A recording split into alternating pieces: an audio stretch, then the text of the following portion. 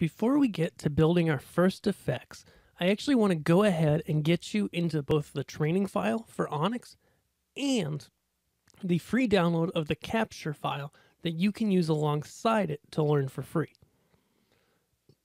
So you can see here, I've got my capture visualizer here, and this file is actually downloadable. So I'm going to put that link here and as well as in the description here on YouTube.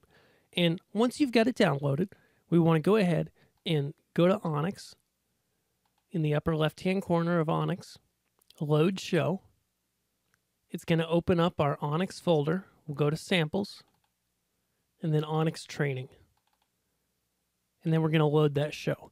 And we're going to be working with this show through the next few videos of this training so that you can see how it works with the show that's already built and use the capture file, which is huge. So it might tell you that the show is made with an older version of the file and that you should save it again. Go ahead and do that if you're going to be using it a lot. And now we'll go ahead over to capture. Go to Run Universes under Window.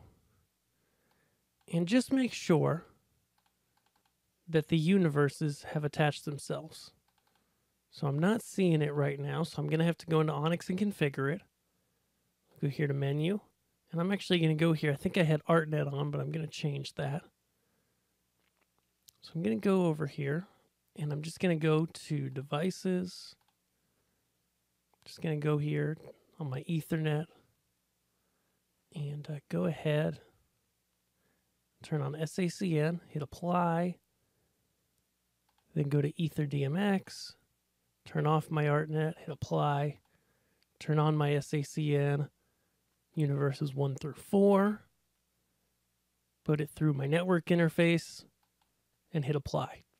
And when I do that, I can see the universes show up here in Capture. Awesome. So now I can go ahead and actually control my lights in Capture. And so I'll just hit this back button to get out of the menu, and just go ahead and bring up one of these submasters.